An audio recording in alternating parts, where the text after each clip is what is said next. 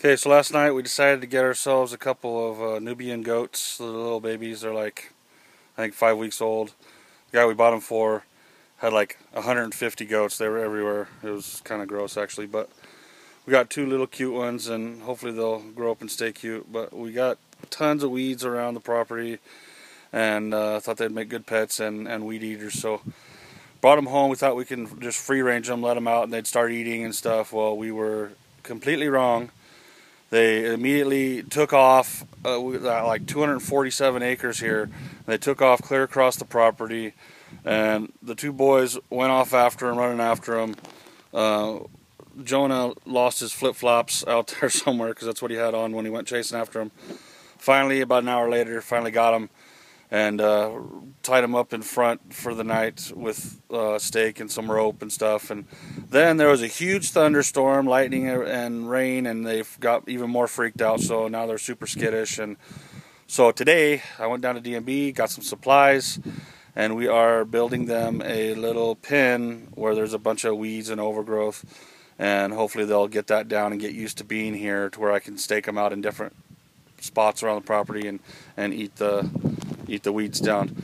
So I'll show you a little bit of the pen here that we're building, and then after we're done we'll show you us bringing them in and see if they enjoy it, hopefully. So here's the pen. We got just this little 36-inch by 100-foot roll of wire mesh fencing and some posts, and you can see all the weeds and stuff that's in there. And then we had this like Rubbermaid little storage container thing we decided to use as their, like, it's got a top on it, it's just laying back there. Decided to use it as their like gate thing so they can go in, we can close it, put the top down and lock it, and then they'll have a good area to play in. So anyway, I'll finish up here, me and Jonah, and then I'll show you the finished product.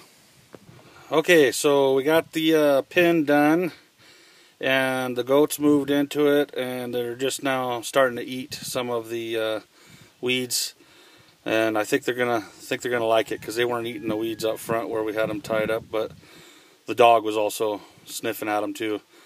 So we'll see how they like it. I'll show you the pen here.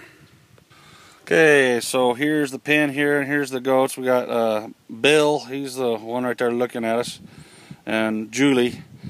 Jonah named Julie, and we thought Billy Goat, whatever, you know, how original. Anyway, here's our fence all the way around here, and then here's their little in-out gate shelter type deal. I think it's going to work out great. We got some water right there for them, and so hopefully they'll get all this chopped down, and then I'll either tie them up with some stakes and rope on other areas of the property and let them eat the other parts, or I don't know what I'm going to